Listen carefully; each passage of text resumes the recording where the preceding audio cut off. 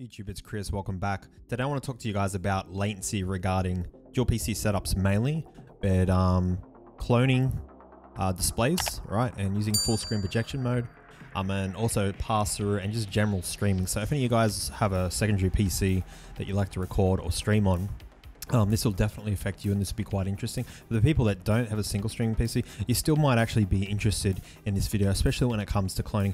I've discovered something really weird and funky that I can't really explain.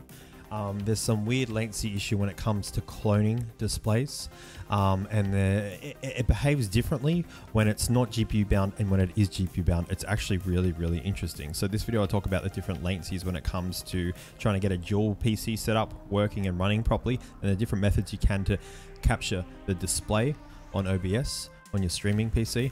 Found some really interesting results I want to cover with you guys. Now, some of you guys in the chat might go, just use a single streaming PC, it's the easiest. I mean, yes, definitely it is the easiest, but you do lose quite a lot of frames. By the time you want to stream, record, have two cameras on, having music in a web browser, maybe another web browser for notifications or something like that, and a whole bunch of other stuff.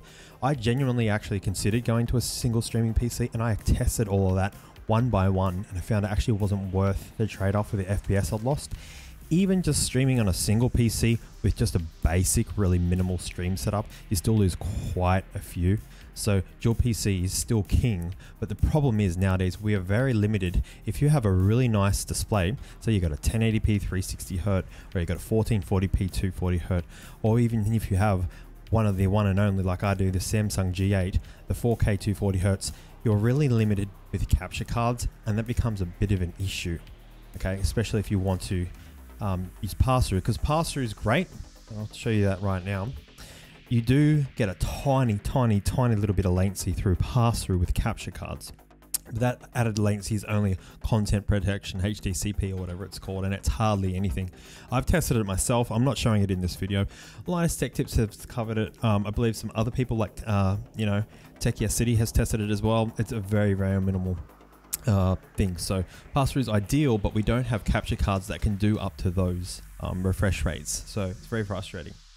And here's where I would say is probably the most convenient and the easiest streaming setup. So you have your gaming PC here, your streaming PC here, your gaming monitor here, your capture card here, and OBS is on the streaming PC, right? So in your graphics card, you have an HDMI out, which goes to, from your graphics card, which goes to the in of the capture card, and then it goes out to the gaming monitor. The problem with that is the capture cards that are out at the moment are only 4K 60, 1440p 144Hz, and 1080p 240Hz.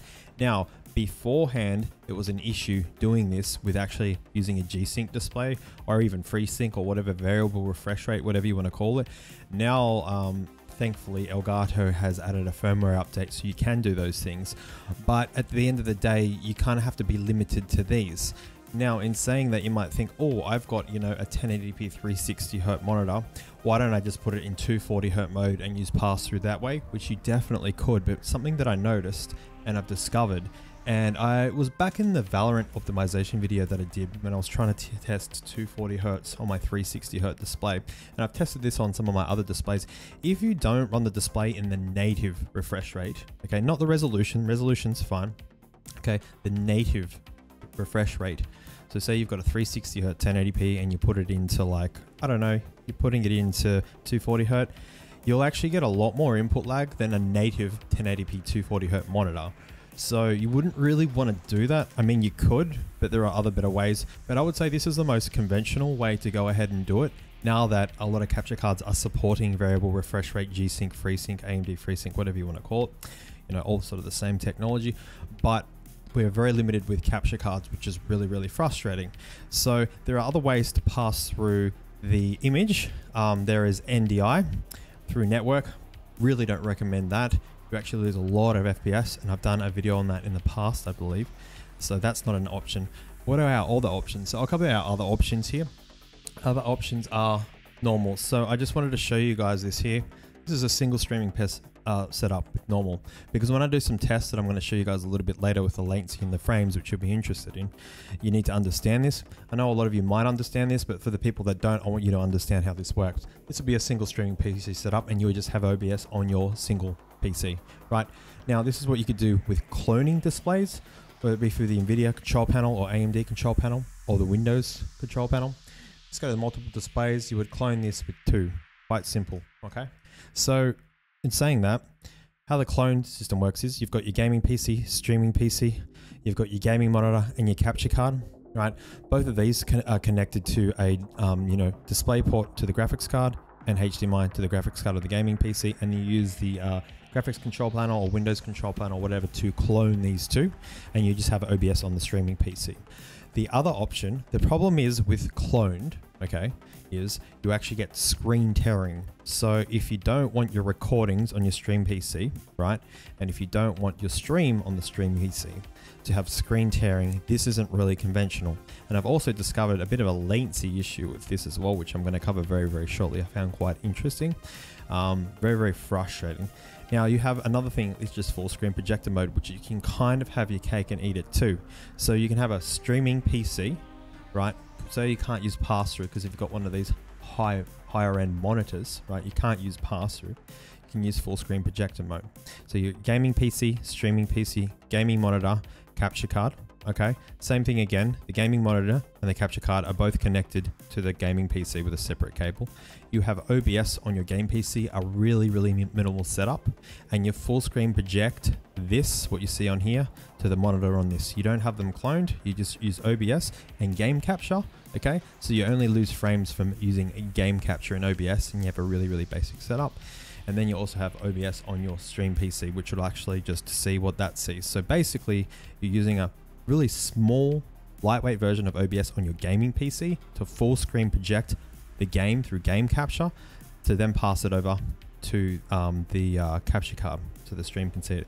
Hopefully that sort of makes sense. Now, this is how most streamers do it if they want to have a dual PC setup, because that way you have full control over what the stream sees. With cloned, you sort of don't. Normal you do, because you can just do game capture versus like desktop capture. But another nice thing about full screen projection mode is there is no screen tearing, so it'll be similar to what AMD's replay buffer or recording feature does through their graphics software, and same with Nvidia's Shadow Play. It'll just grab, you know, whatever you've set it to, whether it be 1080p 60 or whatever, it'll just grab that, and you won't see any screen tearing in the recording at all. So this is probably some of the most ideal. But it gets really interesting how it behaves on different resolutions, which is why I'm doing this video. I've always really struggled and been switching between all of these for the best possible recording and stream, and I've never really been happy. And I think the only solution to that is going to be if we can actually get higher end capture cards that are able to do 1080p 360 Hz, you know, 1440p 240 Hz and 4K 240, which I doubt is going to happen with G-Sync support or variable refresh rate or FreeSync support. I doubt that's going to happen anytime soon. People have been wanting and asking for it for ages, but I don't think it's going to happen soon. So let's get covered with the latency results, and I'm going to show you guys something really interesting. It's going to be a bit of a workaround with your head. All right, let's get started. So I don't want you guys to get too confused. Just look at this, and this, okay? And I've kind of done this in order. All right, so for this, so we've done Kovacs in 1080p. This is just with the, like, say, I'll just show you guys. So this would be just like a normal setup, okay, that I've done a latency test on. Now, I did have another display just rendering in the background doing nothing. That doesn't affect your latency or FPS at all. If people are curious, I get a lot of people that ask me, hey, having dual monitors or triple monitors, does that affect FPS? No, it doesn't. Yes, if you've got Chrome in the background on another tab doing something ever so slightly, it may do depending on your system, but no. So that's just wanted to mention that. But anyway, coming back to here, right? So just normal Kovacs 1080p. Now I did cap the game, and you might have seen in the background some of the latency tests I was doing. This is a background for this video. The frames were capped at 387 because that's just what I had it at the time, and I can get a very easy stable 387 on 1080p and 4K. So in 1080p Kovacs, we got 6.35 latency. The latency with 1080p cloned to the capture card was 6.36. So that's within benchmark variation, totally fine. So no latency difference here at all. It's going to get really interesting when we get onto 4K. Let's do the same on 4K. All right, so okay, Kovacs in 4K, we have about an extra millisecond, just over an extra millisecond input lag than 1080p. That's with a 4090. That would be completely different if you had a weaker card. I'd imagine this would be a little bit higher, and that's all got to do with GPU usage, why the latency is coming up. You're rendering more pixels, okay? Then we go to cloned. Something horrible and weird happens here, okay? We get a lot more latency, like a lot. Now, the only thing that I can think of is like a bandwidth issue. I've tried to find a program I could measure the bandwidth with, but I can't. I've not been able to find anything. So if anyone wants to do a collab on this video with me or knows anything about this, I'd really appreciate it, okay? Very annoying. Now, Kovacs in 4K with full screen projection mode within benchmark variation, that is actually 7.42. Apologies about it being cut off there. Okay. This is basically within benchmark variation and not really losing anything there. And like I said, we were able to get a constant 387 FPS. Now you do lose a little bit of FPS with full screen projection mode, and I'm going to show you that in a more GPU bound situation with a more GPU heavy game, and I'll do that next. But yeah, so this is where it actually gets even more interesting, right? So coming back to the 1080p results, full screen projection mode in 1080p makes the latency go higher. Do you see where I'm getting a little confused here with the results that I have?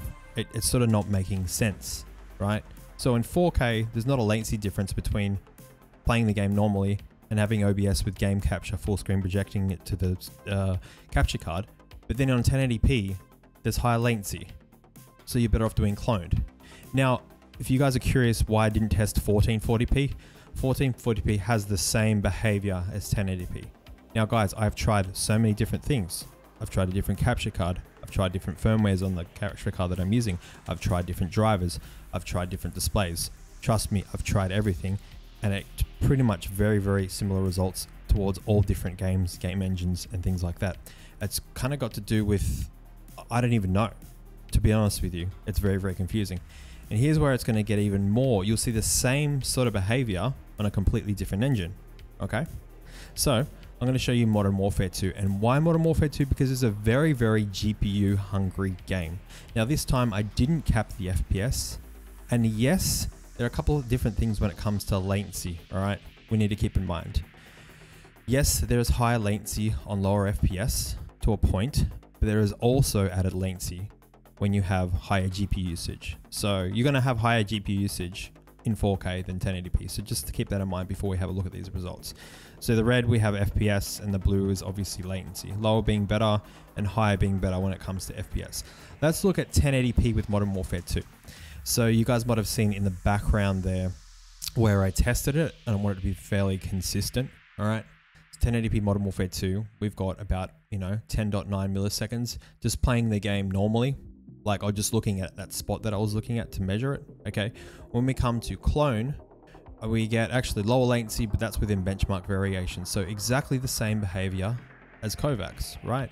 Now we are losing some frames with cloned just a tad, all right? And it is more blatantly obvious when it comes to a higher resolution, and you'll see in a little bit, because if you see normal Modern Warfare, we've got 270 playing normally and 240 cloned, so it becomes a lot more of an obvious issue in that scenario. Alright, so Modern Warfare 2 in 1080p in full screen projection mode, the latency goes up a lot, okay? And we're actually losing more frames than cloned on 1080p. Okay, right.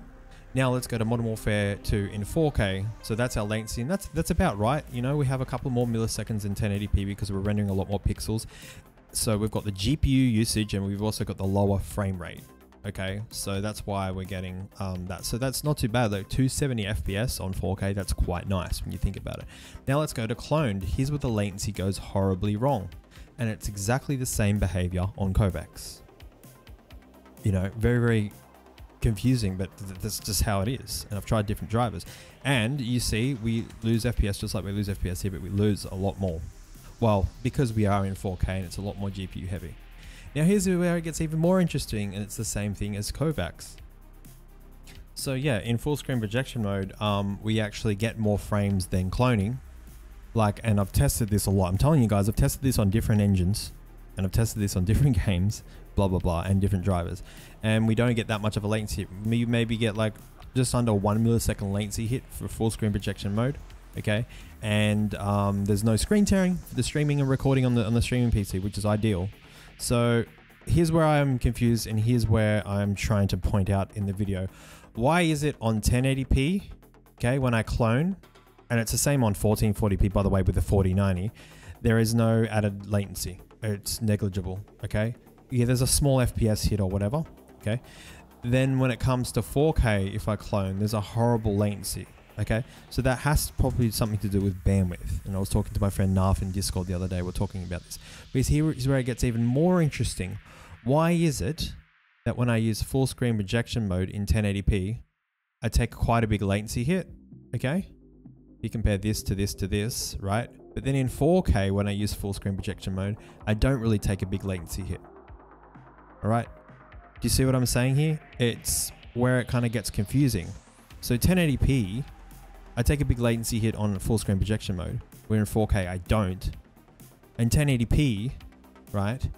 I don't take in 4K, I take a big latency hit with being cloned.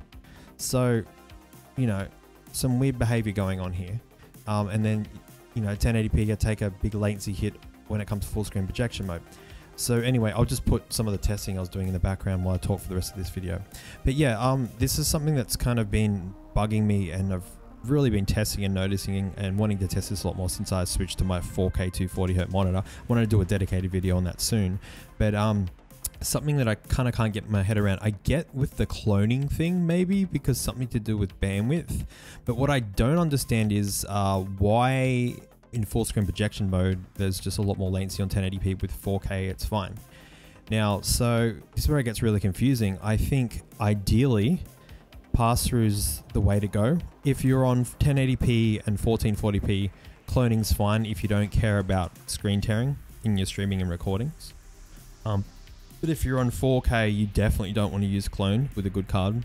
You want to use full screen projection mode, but you don't want to use full screen projection mode on 1080p because there's quite a bit of latency here. It's quite annoying, really, really annoying and confusing.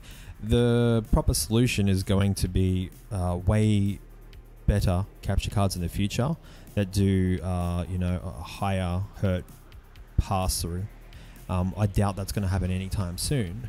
So for now, it's kind of really annoying. It's like, okay, I'll have to, you know, if I'm on 1080p or 1440p, I'm better off cloning. Where if I'm 4K, I'm better off using full screen projection mode. But I don't ever want screen tearing my streaming or recording. So there is one nice thing about having a single streaming PC. You don't have to worry about this sort of a thing. Like, you just take a hit to your latency and FPS no matter what you're doing, and that's it. But you never have to worry about, you know, screen tearing. Even if you play with VSync off and uncapped, you never have to worry. You're going to take an FPS hit, but you never have to worry about screen tearing in like your GeForce experience or in your AMD Radeon recording software or your OBS streaming or recording software. You never have to worry about screen tearing in your single stream PC. But with dual PC, it's more complicated than that, and as you can see on these different resolutions, it gets even more confusing. Now, the results may be a little bit different on 14. So say someone with a really weak card, like a 2060, might get the same results in 1440p that I do on 4K because they have a weaker RAM graphics card, but there's no way for me to know that without it being tested. But anyway, guys, I just want to sort of cover this video and just talk to you guys about this and show you guys the results that I have. Something that I can't quite get my head around, and something that's just really, really interesting. I thought it might interest you guys as well, and maybe it would help you out in a way to go about things at the end of the day. But at the end of the day, I still believe that I'm probably just going to use full screen projection mode no matter what.